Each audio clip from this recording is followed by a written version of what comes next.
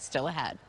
New tonight, giving Valley foster kids a reason to smile. This year's Arizona Helping Hands toy drive may have looked a little different, but the generosity was still there. ABC 15 photojournalist Kyle Dodd is near State Route 51 and Thunderbird, showing us a community event that's all about giving back. Good. Wow, just what we needed. Oh, awesome. I remember loving these as a little girl. Typically, this event has been inside. With COVID, we can't do that, so we're using the open air.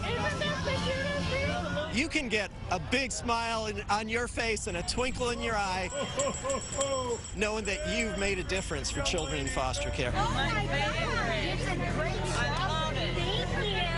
Today in the state of Arizona, there are 14,000 children in our foster care system. We need to make the holidays joyful for these kids. Oh, we're going to put this in the trunk. This is going to go to children in foster care. Parents, teach your children well. Teach them the lesson of supporting those other kids. This is for you.